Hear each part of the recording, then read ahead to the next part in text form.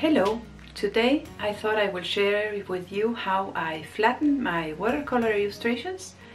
This is my way. There's a lot of different ways and I will talk you through what I do and what others do. By the way, my name is Marianne Schell. I am an illustrator based in Denmark. I work as a freelance commercial illustrator and I also sell my artwork on my own website.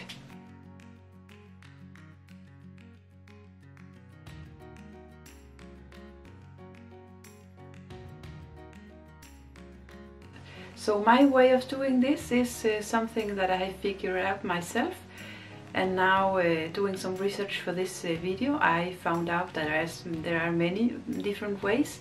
So I will show you my way, and then I will link down in the description all the links to other videos, so you can see and you can choose what fits you the best. My work is done with watercolors and I almost always finish it up with color pencils or other media, so not all options I think work with me, with my work. So what I use is some clean paper sheets.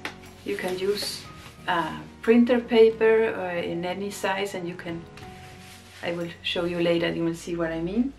I use a old glass cleaner bottle filled with water, and I use a rag. Oh, and for the paper, I do not always use it, but in this case, because I only have two hands, and not to look so clumsy, I will use tape as well.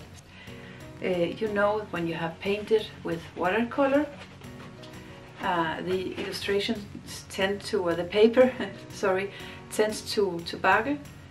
In my case I use a very thick paper, 300 GSM, so it's not the worst case, but as you can see it still buckles. So these two ones that I'm showing you are the ones I did for the Inktober challenge in October. This is a little bit worse, as there's more the motif is bigger, and I have obviously used more water, so this one really needs to be flattened out. And the reason I do this is because I want my work to look more professional, and if I want to take pictures of it to put on my website and my webshop, I'll need it to be totally flat, so there is no shadows or buckling showing up. I also do it because even I don't sell my work on my webshop, I will do it anyways, because I'll need to, if I want to put it on my portfolio or something else, I will need to scan it. And when you scan illustration or a painting that is buckling, you will get all these shadows that you will need to Photoshop away. So that's why I do it with almost all of my paintings. And the other reason, if I, for example, paint a portrait painting and send it to the client will want to frame this work, and it will not look good if the painting behind the glass is buckling and also casting some shadows. So that's why, and I thought this would be useful for you if you're starting to paint, or if you do it as a hobby, or you have intentions of selling your work as I do. So let's get to it. So this you see here is just a wooden board laying on my working table. You don't need this. I have just put this here because this is the place that I have the best lighting, and after I'm finished with this, I will put this in another place so I can work on my table. So what I have always laying around are some pieces of paper. I have a roll here. It's a roll of IKEA paper for kids that I have some of them laying around, and I have always these pieces kept aside to use for this purpose. You don't need to, but as this paper comes from a roll, I need to fasten them to my board, or in your case maybe just a table, so we don't roll back again on me.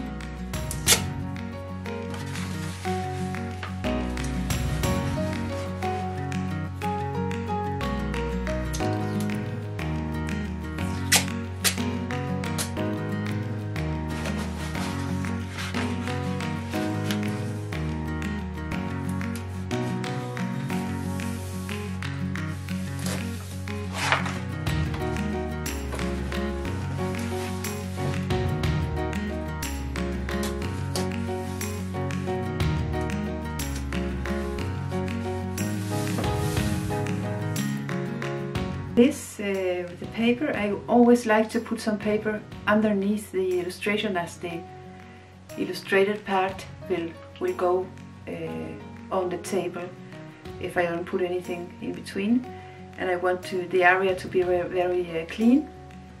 So what I do is I put with a recycled bottle of glass cleaner thing. I have all this water in one like this, and I use it also for my illustration work, so I guess you might have something like this laying around as well. So what I do is to put some water, not a lot, on the illustration, in the back of course, and then I take a rag, piece of textile, and I take the worst, the excess water off. And normally I will do this on a table, but I don't want to lay this on a table because I have the paper, and we don't need water on the paper we're gonna lay the illustration on, if you get what I mean. So I take the excess water off. We can finish it up in here on the table. So I will go with the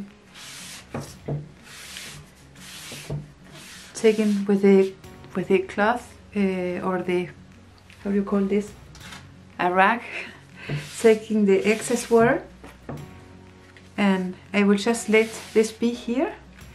And what I do, if you have more than one painting, you can actually flatten more than one painting in this way. So I will take my other illustration and put water in the back of this one as well. So I will do this, and you will not be able to watch me this time, but you get the idea.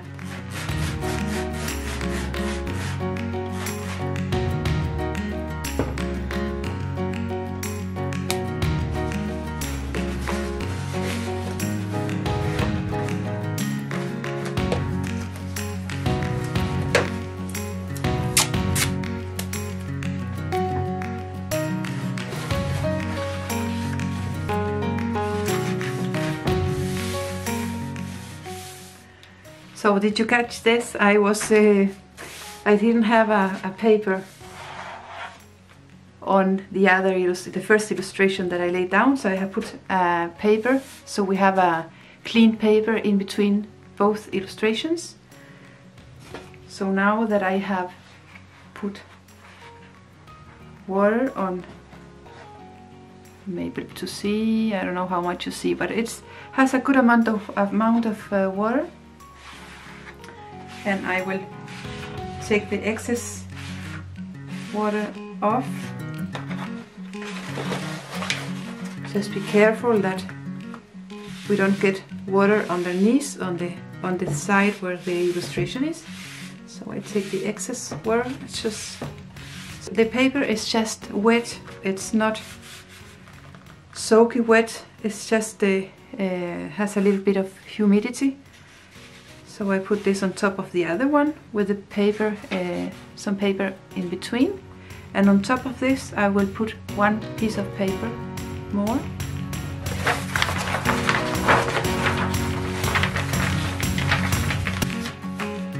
And if I can, see if I need some more tape, I guess not. So on top of this I will put you can put any kind of board. I have a very thin board like this, and I put it on top. And the last thing that I need to do is to put a lot of weight on this. You can put anything that is heavy. I go for books, and I try to distribute the weight evenly if I can. But of course the board will help me with that.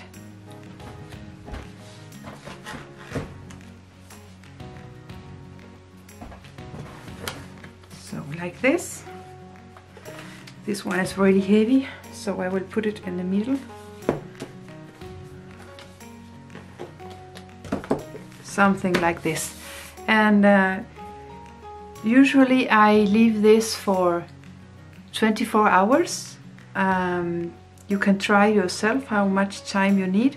I guess it also depends on where you're living and how the climate you're living in. So I usually leave this for the next day, and the illustrations are always flattened nicely out. So I will leave it here now, or I will move the board to another table, and so I have my workspace freed up again, and get back tomorrow and see how it looks. For you it will be 1 second.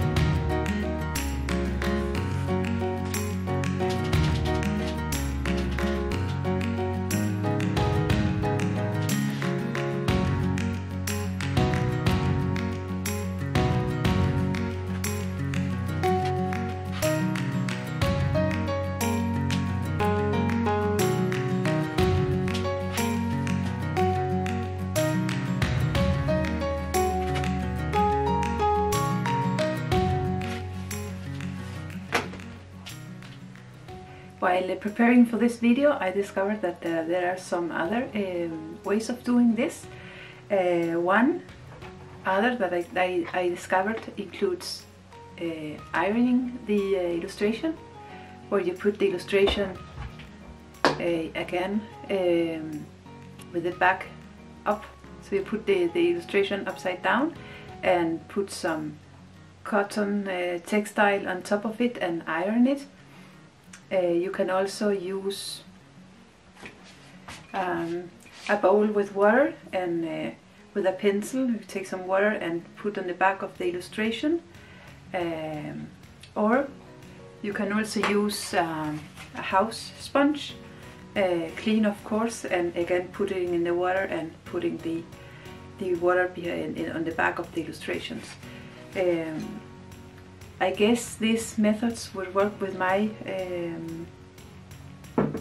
type of illustration as well, except for this one. I have used the iron in very few cases, but I have to be very careful because as my work includes color pencils as well, and these can be based on wax or other materials. I don't know how they will react with heat, so I prefer not to try that. Maybe I should make some tests, but if you try some of these methods, please let me know what is best for you. I will be happy to see if there's any other method that I can use. As I said, the one with the bottle of water is the one that has worked fine with me, and this is an easy one, and I have everything lying here at the studio, so yes, that is my go-to method. I hope you like this video and you can that the information that I give is useful and somehow. Yes, please like, share and subscribe if you liked it, and until next time, bye.